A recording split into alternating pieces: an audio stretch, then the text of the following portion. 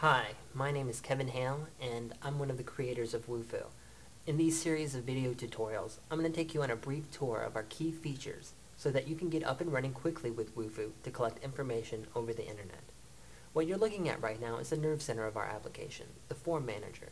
This is the first thing you see when you log into Wufoo. It presents an overview of the forms you've created within the application. Since I don't have any forms right now, I'm going to create one by clicking on the New Form button here. This is our FormBuilder, the workhorse of our application. It's divided into two parts, the live form preview on the right and a control panel on the left. The control panel is divided into three sections that can be accessed by the tabs at the top. The first tab presents the type of fields we can add to our Wufoo form. When we click on one of these buttons, it adds an input to our form, which can be seen in our form preview on the right. When we select the field in the preview, the control panel automatically shows the settings and options available for that input under the Field Settings tab. When you make a change in the control panel, it'll automatically update in the preview.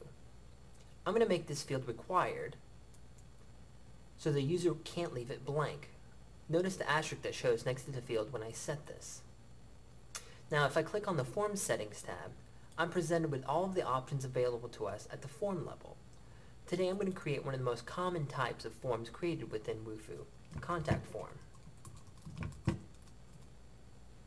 There's a lot of features to play with here, but the most popular deals with what happens after the user submits an entry. Under the confirmation message settings, we can either show a specific message to our users or redirect them to a website of our choosing after they successfully fill out our form.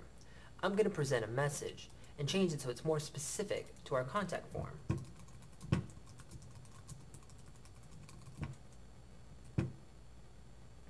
To add another field, just click on the Add a Field tab at the top. For a contact form, I'm going to request an email address and a drop-down to help structure my data. Notice that you can drag to add a field to your form, and then drag to rearrange after you've added.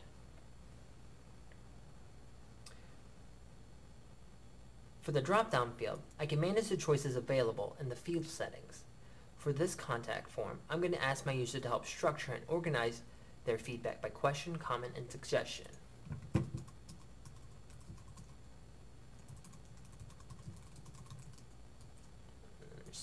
Here.